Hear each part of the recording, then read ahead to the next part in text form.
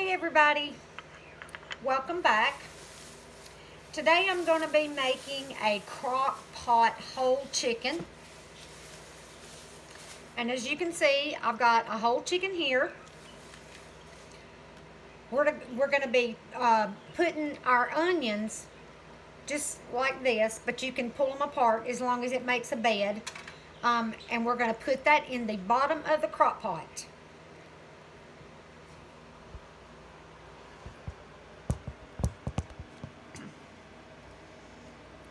And that's what I'm going to do now.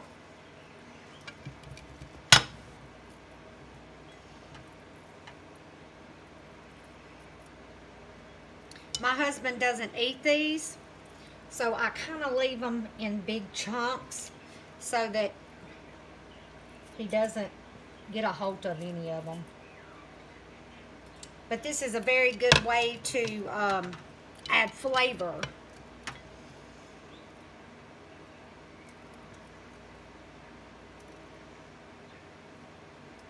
My new year has started out so good. I hope everybody had a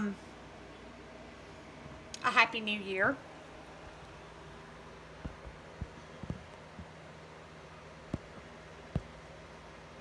Okay. Now, my bird's over here having a fit. I'm not paying any attention to her. Okay.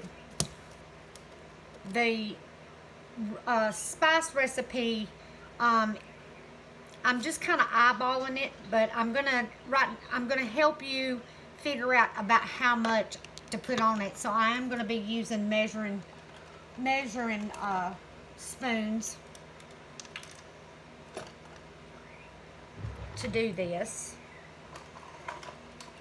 Let me just get my measuring spoons out. And I'm going to need a small bowl. And don't be afraid to add all of this, like the black pepper and stuff like that. And if you don't care for pepper and like cayenne pepper and things like that, you don't have to use it. You can use pretty much anything you want to, as long as you've got onion powder, garlic powder. You can add just about anything else that you want to, that you may like. You may like garlic herb or lemon garlic. You can use that. But this is, I was going to roast this, but I kind of don't want to have to do that because it's really a waste of power. And I would rather put it in my crock pot and just be done with it. And you are not going to add any wet ingredients to this. And I know that sounds crazy, but it comes out tasting like a rotisserie chicken. So let's get started. My black pepper. Let me just get something to open this up with. I don't need to be getting cut.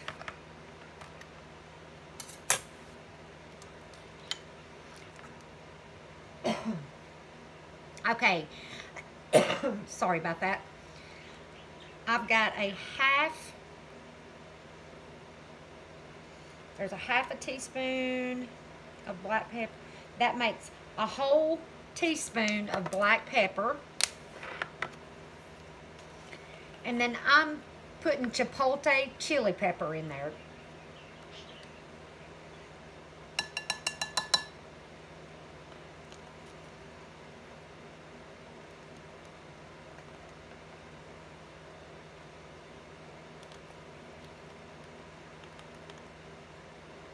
And it's going to be a teaspoon of that.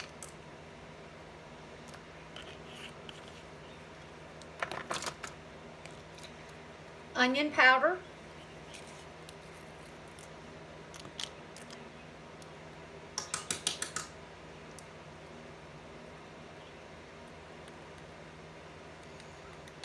Now with the onion powder, I'm going to be using a tablespoon.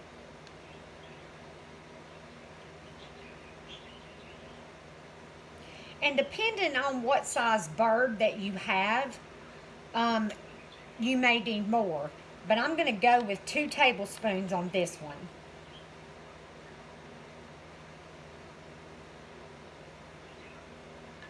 I know that looks like a lot. I know it sounds like a lot. But because this has no wet ingredients to it, and you want it to taste like it's been rotisseried, then, you know, you kind of have to add a little bit more spices to it. Now, I have some garlic pepper here, and it's just garlic and black pepper mixed together.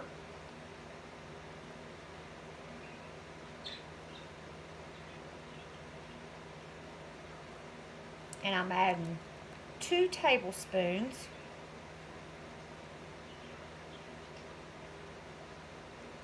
of that.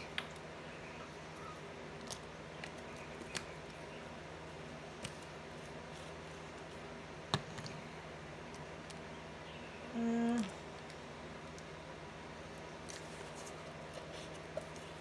then a teaspoon of salt.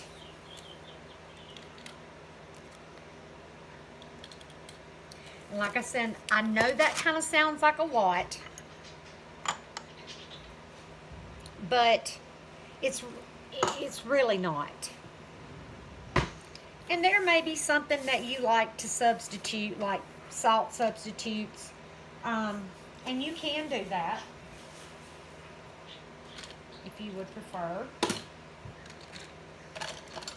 Now, what we're going to do, we're just going to kind of mix the dry ingredients together. Just make sure they're all combined.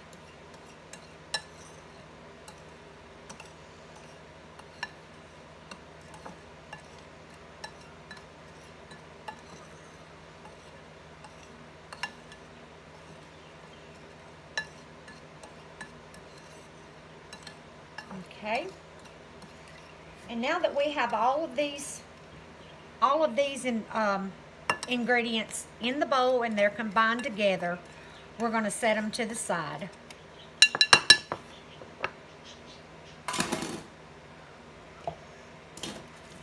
Just 1 second. Let me get this out of this sink.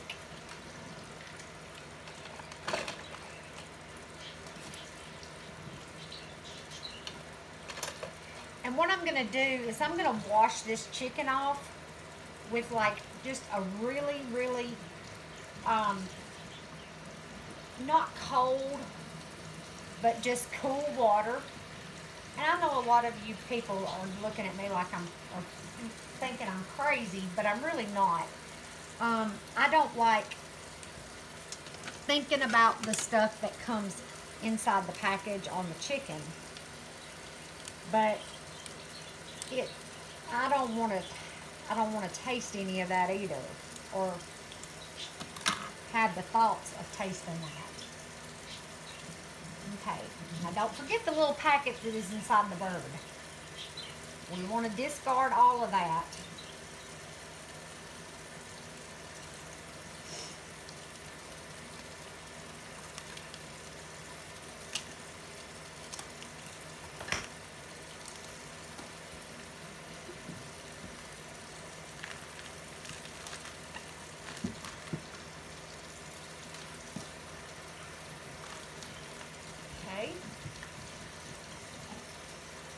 We're going to wash him up really, really good. Get all that nasty, ooey gooey stuff off of him.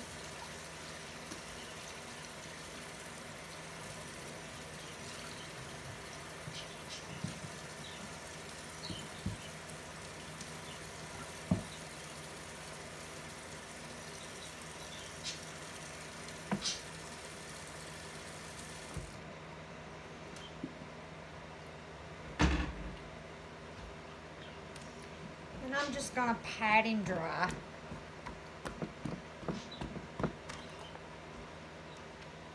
Just like you would a baby.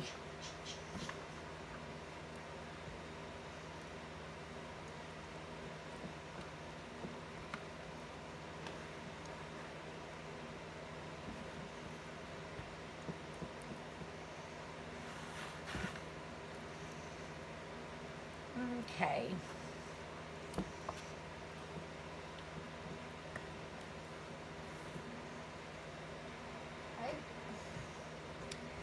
There we go. Now let me get some oil. I use just regular cooking oil, but you can use olive oil.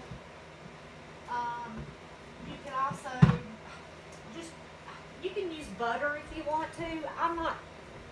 I don't particularly like to use butter too much, but I do occasionally. And I'm just gonna like drizzle it on him and make sure he gets well coated all along the legs, the wings, everywhere.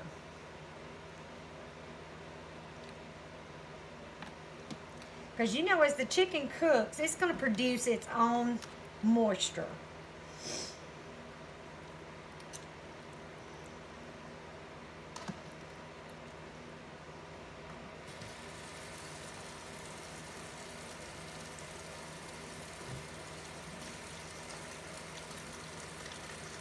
Wash my hands up before I stick it in the...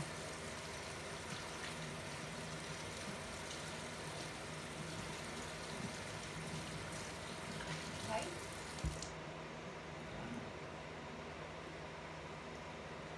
All right.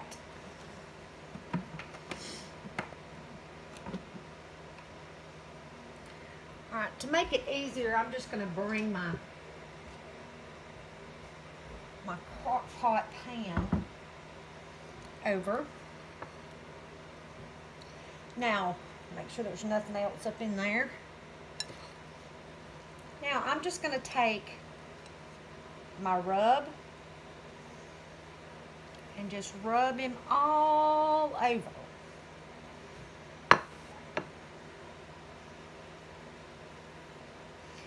And yes, this is messy. So, and then I take the pockets and I rub some up in there. I know this probably looks horrible sometimes, but you have to make sure that you get it coated all over.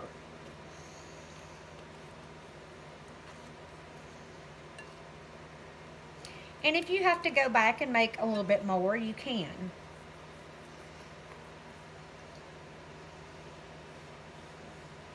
There's no wrong or right way to do it.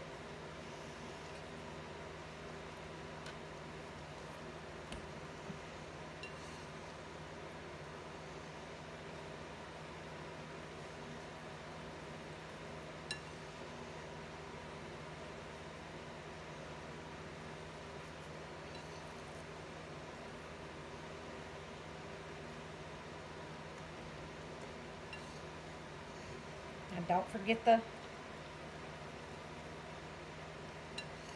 put some up in under the skin. Sometimes you have to get in there.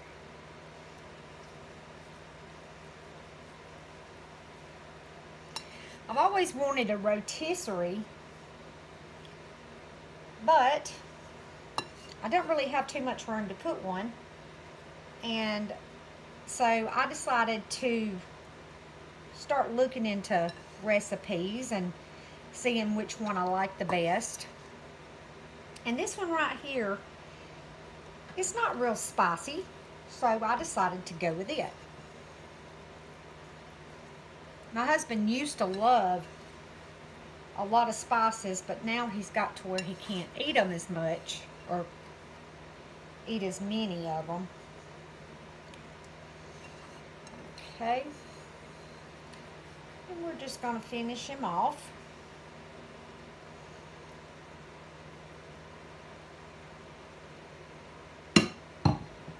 Okay. And then with his legs up,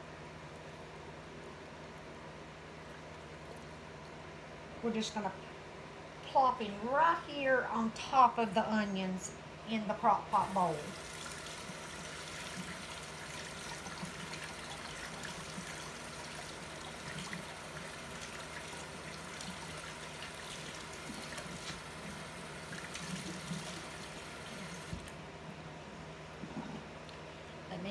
clean my little mess up here before it gets too bad.